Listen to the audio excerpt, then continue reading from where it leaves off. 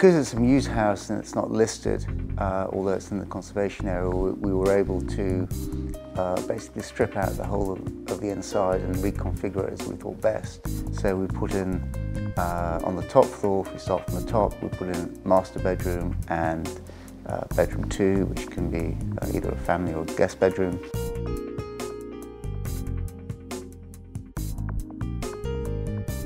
The first floor where we now are, we've got the living room and bedroom 3.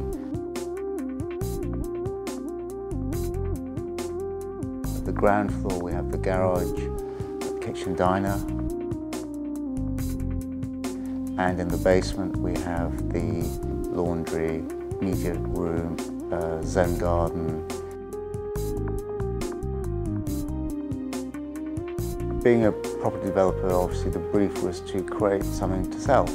So the brief was really to make the best use of the space, which in London is always tricky because space is always at a premium, but at the same time have the wow factor, so that's why we incorporated the 10.5 metre water feature, which was the previous lightwell, which we enclosed with a glass retractable roof.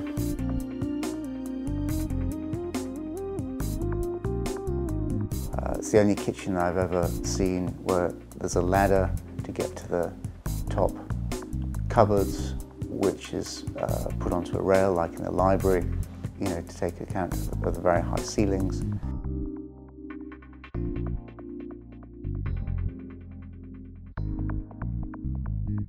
The fireplaces are all original designs as well.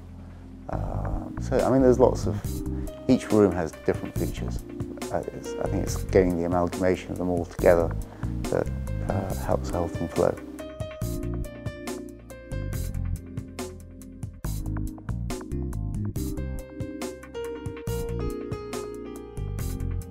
I think creating something quite special and unusual out of a very ordinary space obviously gives you satisfaction.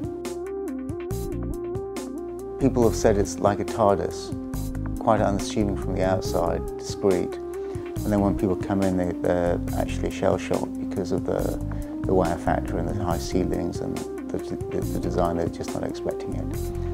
But I think that is the unique experience.